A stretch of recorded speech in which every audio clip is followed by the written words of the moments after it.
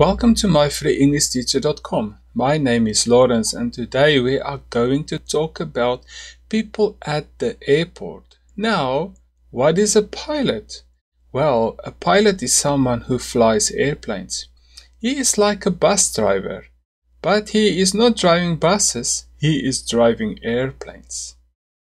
Next, we have the flight attendant. What is her job? Well, she makes us comfortable on airplanes and she gives us the food. Alright. Now, next, let's look at the air traffic controller's job. An air traffic controller controls the airplanes. He makes sure that there are no accidents at the airport. He tells the airplanes when to land and take off. Next, we have the ground staff. Who are the ground staff? They are the people that cleans the airplanes, loads our luggage onto the airplanes and do many other things.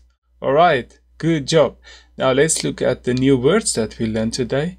Pilots. Well, pilots are people that drives airplanes. Hostess or air hostess, that is the lady that gives us the food on the airplanes. Traffic controller. They control the airplanes. Ground staff. Those are the people that load the airplanes. Well, as always, you have homework. Do you want to be a pilot?